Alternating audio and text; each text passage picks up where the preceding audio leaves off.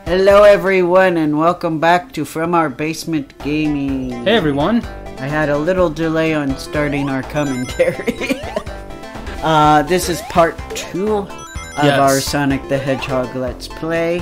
As mentioned last week, don't worry, we will get back to Echo the Dolphin, Defender of the Future. But we will get back once we get unstuck from basically the same thing we were showing you for like a month and a half. Yeah. 2 months maybe. That part dragged on too long, so we figured we're just gonna get past it on our own, and then we'll have new footage to show you guys. Yeah. So meanwhile, while we are figuring that out, we figured we'd play Sonic the Hedgehog. Yes. And this is part 2. Yep. Thank you guys for hanging in there and listening to my opinions. Yes. From last time, if you were here last time. If not, long story short, I have some unpopular opinions. Basically, you know, I'll be real. I didn't spend a lot of time with the Sonic the Hedgehog fandom. I was kind of on my own as a kid playing this. You know, the internet wasn't a big thing when I was first playing it. Right. And, you know, even after, you know, even afterwards, I don't know why. Probably because of being shy, I didn't really approach the community much, so I kind of, you know, would hear about other people's opinions just from an observation standpoint.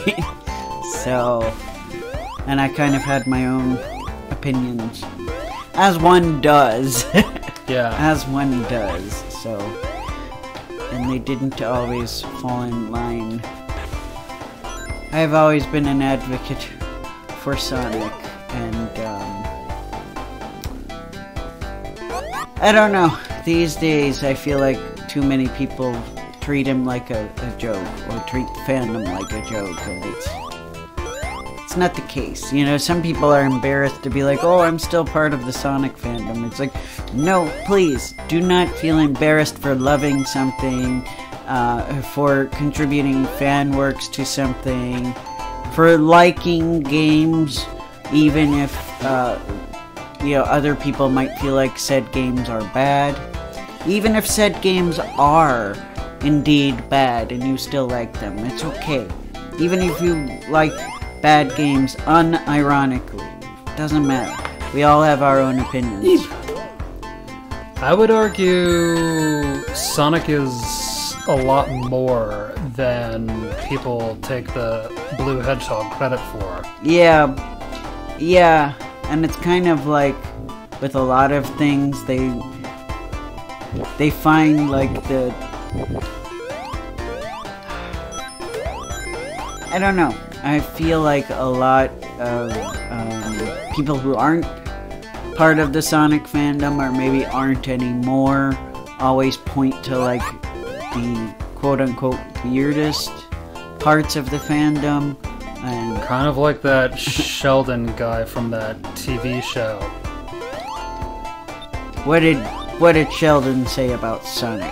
No, just people who behave like that Sheldon guy. Oh, I was gonna say, am I gonna have to have another reason to not like Sheldon? I don't know. Did he talk about Sonic the Hedgehog? I have no clue because I don't watch that show. It's been years. What little I have watched of Big Bang Theory, and this might be another. I apologize for those of you who are watching who might be fans of Big Bang Theory. Sorry, lazy fans. To me, anyway, it felt like it was written by somebody who doesn't understand nerd culture. They just kind of did their research on nerd culture and like threw as much nerd culture in as they could, so they could be like, see, I understand nerds. You know. We is all of the things. Yeah, because that's my biggest showcase of why I feel like it was written by people who weren't, you know, in these fandoms, because they're into everything. But, you know, that's another discussion. Where, yes, there are some of us that we have multiple things that we are quote-unquote nerdy for. You know, that in itself I have some issues with. You know, calling people nerds or otaku, or, like, genuinely, but yeah. Anyway, that's not... I don't want to get into that. Neither here nor there with Mr. Needle Mouse. Yes. But anyway, yeah, so... That's why I don't like the show. I feel like that and the laugh track is always put at the worst points. Like how it was so hilarious that Sheldon owns a bunch of Nintendo 64 games, because for some reason that's hilarious. Yeah. But anyway. A lot of that stuff's now super valuable now, so the joke's on Big Bang Theory. Yes. So anyway, the and I was happy that one YouTuber I watched, even though he talked about the weird part of the Sonic fandom, he did at the end point out that there are a lot of really creative and talented people in the fandom. Oh yeah. Which is true. What little experience I have with the fandom, mostly I looked up a lot of fan art. Excuse me. And there's a lot of great fan art out there. Fridge! People like to look at the weird fan art, but there's also tons of good stuff. Yeah.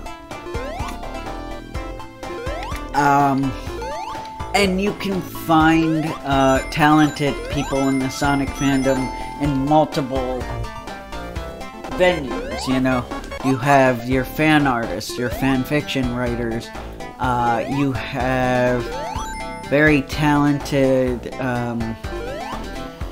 people who remix Sonic music. You have programmers who have made Sonic fan games. One very famous example became an official Sonic game, Sonic Mania. Yes. There was one Sonic fan game I loved so much that I don't remember the name of. It was hard as nails, but it was also very beautiful. And all the music they used were like remixes of like Sonic CD music, Sonic Advance music. Very good. There were a few Sonic fan games that were creative in the quote-unquote creative as well, but Are you talking about the junk off Newgrounds? Some of the stuff off Newgrounds. Yes, rest in peace, Newgrounds. I know, rest in peace. There was that really good and bad at the same time Legend of Zelda dating game. Oh dear. You had to literally look up a guide to do it because it was hard. I'm thinking. Even with the guide, it was hard. But, I think, though, most of the Sonic fan games I played, I actually downloaded from a Sonic fan game community. Like, it was a website where they had fan games. No longer up. The fan game creators struggle the most because they're often, you know... I don't think it was as bad with the Sega properties as with Nintendo. But there have been some Sonic fan games that were, you know, taken down. But I do think, you know, Sega, when they see really talented people, they do approach them. I agree. Yeah, oh man, somebody, you know, on Nintendo fan games, on the note of that, somebody bothered to do, like, make this really nice 3D remake of Chrono Trigger, where, like, they actually... They actually, kind of, you know, made the characters look like they would actually look in a 3D game. You know, in Toriyama's art style, too. You know, kind of like how the Dragon Quest characters look. Yeah. So, but that game got shut down by Nintendo. It was Nintendo that did that? Yeah, I'm surprised it wasn't Square, but it was supposedly Nintendo. Well, I don't know if they can agree on who owns that game. Yeah, that one's a big mess. That was during the brief amount of time that Square and Nintendo were friends. Yes, before they had the messy breakup, and the next thing you know, they're writing letters to each other and calling themselves Peanut Brain, and, well, they're throwing stuff at each other and not really talking. They decided to become competitors instead. Yeah, at least for a time, it seems like they've kissed and made up. Yeah, but it's still kind of like an awkward relationship. They still, you know, this is why we have a like, I was gonna say refurbished, remastered version of Chrono Cross, but when it comes to Trigger, all we get is ports most of the time. The closest thing we got to, like, new stuff was the DS port that added a new ending. Right. But, you know, so we could remake that, and they even released Radical Dreamers outside of Japan, finally. Yes. Yay! I'm happy about it, don't mind me. But Chrono Trigger, you know, I really think part of the reason we haven't seen the third Chrono game, and also, you know, any kind of attempt to do what that fan game did, is because they still, I don't think they've decided what to do with the games that they made before their initial breakup. Yeah. Kind of like... because Super Mario RPG, you know, they haven't done anything with that either. Gino, other than him making cameo appearances in some of the Mario games, he hasn't been used. Mallow hasn't been used again, so, and I'm sorry I'm talking about Nintendo stuff on here, but, yeah. Anyway, Nintendo and Sony so messy. Let's just stay with Sega. Sega's not messy. No, I'm kidding. They have their own stuff, but... Yeah, they do have their own skeletons in the closet. Plenty, sadly. But, at least Sonic doesn't have to deal with something like that. True. I mean, I know that Nintendo bought... Did they? They sort of bought Sega. I don't know if they completely bought Sega. But... I always thought Sega was like a third party that worked with everyone. I don't... Well, they ended up getting all of the Sonic properties on Nintendo for a while, but yeah. Oh, yeah, a lot of the Sonic stuff went on Nintendo. I don't know that they bought them, but they saved them from being bought by Microsoft. I know that part. Right. So I think that was where that agreement, like, you know, you're gonna mostly make games on our system, with a few exceptions. But... Yeah, because, like, 06 came out on PlayStation 3. And... I know, and Nintendo is like, no, we're gonna make our own Sonic game. Instead, we got Sonic in Mario 2 universe. No. I mean, Secret Rings. No, it's Sonic and Arabian Nights universe. That's it. I'm sorry. I don't know why. I don't get your joke. The fact that it's not at all like Mario 2. You're right. Yeah. That was the first thing that came to mind because I thought of You're thinking of Doki Doki Panic. Yes. Yeah. I'd say yes with Doki Doki. Yeah.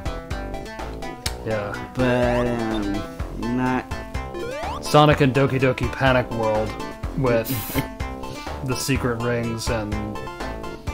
Yeah, that was game 1 of the Sonic Storybook series, which, I mean, it was strange, but I'm like, okay, you know, yeah, I could see it too. I'll do it, sure. Same. Sonic and the Black Knight is better. I've been told. By me, mostly. Yes. But yes. But really it is. I was happy because, you know, I always wanted to see Sonic with a sword, so... Nice. I mean, we saw Shadow with a gun, so... Yes, naturally. And everybody got so upset, oh my god. Oh yes, it's all coming back now. Electronic gaming, especially, was like... Shadow wielding a gun? What? Yeah!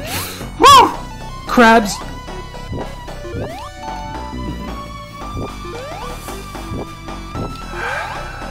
Yeah, this is not this boss. the easiest. No, it isn't. It would be kind of fun to see. The classic Sonic fans are probably going to yell at me, but it would be really fun to see like a modern Sonic interpretation of the Genesis games. And I know they sort of did it with Generations, but not like that. Not just a one-off, oh, we get to choose levels from different games. I'm talking about the whole game. Like, the entire games. Because, guys, I, you know, when it comes to the war between the classic and modern, those fans who, you know, are on one side or the other, I like both.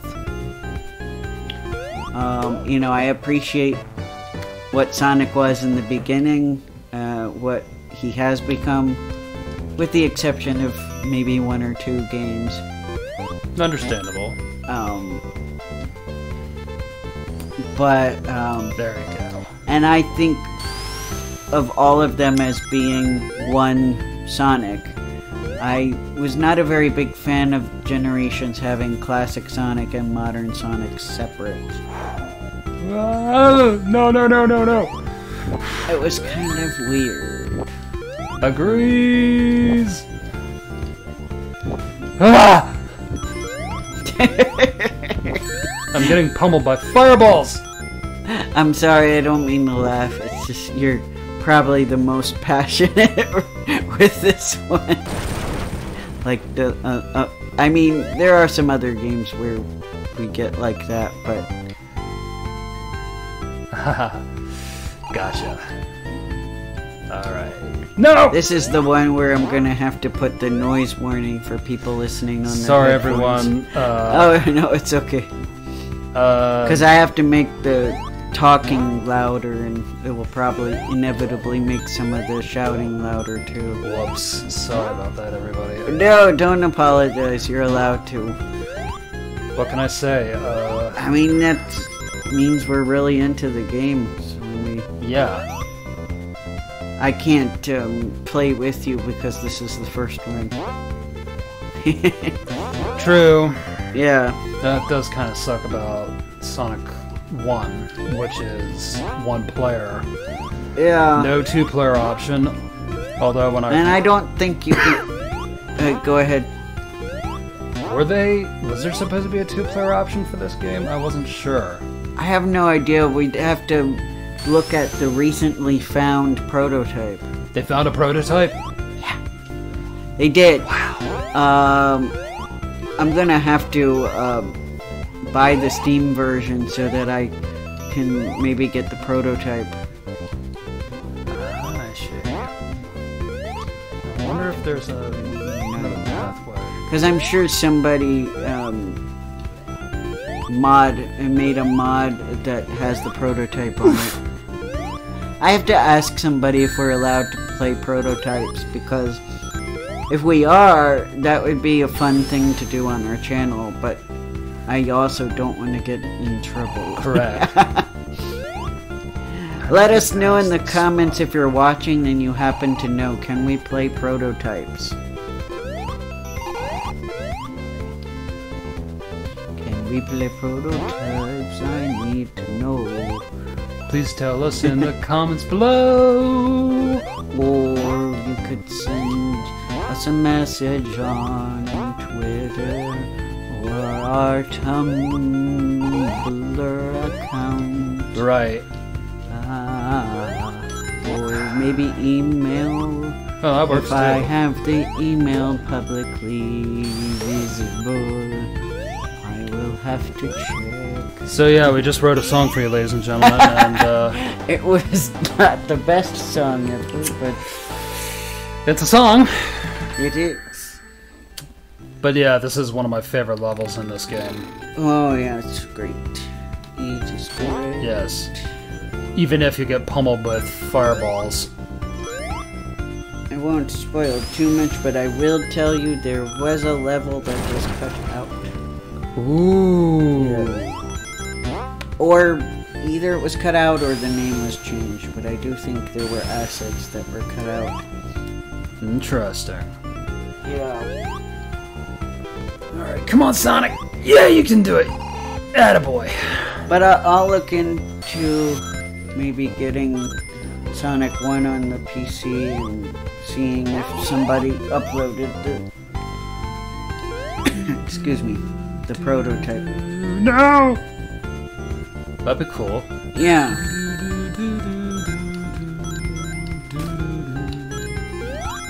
Now you said this was... Wait. Did I just find a glitch? I think you might have. Oh my goodness. Where do we go now? What happened, dude? Where are you? How do we advance? Alright, well, one more... Aha! Oh, that's why. Okay. There we go. Yes. What was Well, ladies and gentlemen, we saw a glitch. we did, and thankfully we fixed it. Yeah, it required us going back, but... I always find that cool when you do that, you know? Mm-hmm.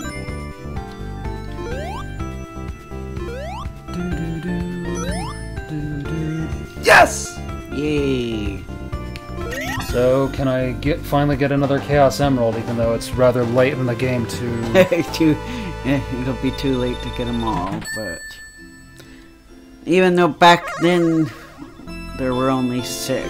That's right. And then, by the second game, they're like, you know what, we should probably have 7. Yes. Speaking of which... Did the Paramount movies even have the Chaos Emerald? I don't know. Maybe in the second movie they will. But I can't watch it right now because it's on Paramount Plus. Yeah, I'm waiting for either a DVD, Blu-ray, or if one of your services got it. Yeah. I was a little iffy about... Whoa, that's another glitch we found. I don't know if I want to buy it, though, because I don't know if I'll like it. Understandable. Because, and I mean I didn't watch it on a free service, I watched it on a streaming service I pay for, the first one. Yeah, and... so I'm still supporting it, I just didn't necessarily want to own it, you know? I will confess the first one was a bit of a challenge to watch. Yeah, I was not a huge fan. Like, It was Hop with Sonic the Hedgehog. Yeah, I've never seen Hop, but... Me either, I've only seen reviews of it, but I agree with the guy that said it was Hop. No! I got another continue though. Yeah. Another continue. Yeah, come on now. Yeah, there we are.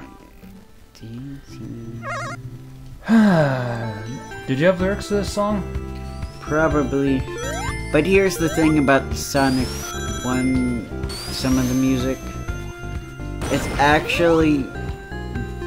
It was written by... it was composed by the composer of a Japanese group called Dreams Come True. Get out of there. And this game and the second game. And so this one and a few of the others actually have melodies that are featured in Dreams Come True songs from that time. So even though I have lyrics, more than likely there's an actual song. There already are lyrics, gotcha. Yeah, and in fact for one of the, I think for the latest Sonic anniversary, they actually wrote lyrics to Green Hill Zone, so I'm like, okay, great, I can't... I can never publish my fan lyrics to Green Hill Zone. Darn. Which is sad, especially knowing... And I know you mentioned him earlier, but that Brentalfloss guy... Yeah. I don't know what to say, considering I was kind of cross with his take on Civilization 4. Yeah, I mean, some of his stuff is funny, but some of it bothers me. Yeah. I know, complaining about a huge channel here. Sorry, everyone. Sorry. Whoa! I did actually like some of your stuff, but some humor's a little mean-spirited. To be fair, he did do a few videos that were funny. Yeah. Oh, wow, I didn't know this spot was here. Yeah, I forgot about that spike thing, too. Yeah. See, guys, sometimes you play an old game and you discover something new. Yeah, I love that.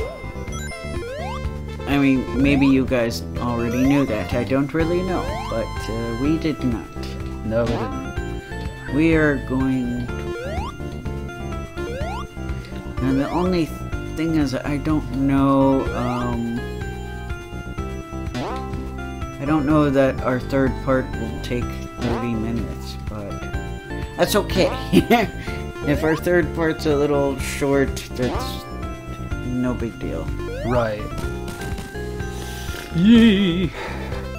Whether it's Mario or Sonic, bombs freak me out. Yeah. At first I was gonna be like, no, there's not gonna be any Mario on our Sega Day. This is our Sega Day, no Mario here, not even Sun Mari. We went there, folks. Sorry. Couldn't help it. No, we couldn't. One of those fan games that's Yes. pretty famous. Even though I think it was originally a joke, more than likely. Yeah. And, well, that's why it's famous. And notorious. It's a notorious joke.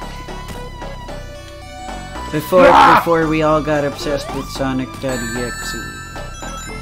Creepypasta. Yeah. Which is actually kind of, you know, once you've seen one, you've seen them all. Yeah, that was a pretty bad one, not gonna lie. Sonic.exe. And yours truly read a lot of creepypastas. Yeah. I only liked the ones that had some kind of visual. Yeah. There was one creepypasta for Sonic Adventure 2 that was actually really heartwarming. Ah. Yeah, so it actually kind of almost made me emotional. Ah. But I can save that for when we play Sonic Adventure 2 one day. Good. Yeah. I was scared with this one. And that's perfect timing because we're at the 30-minute mark. So are we recording part 3?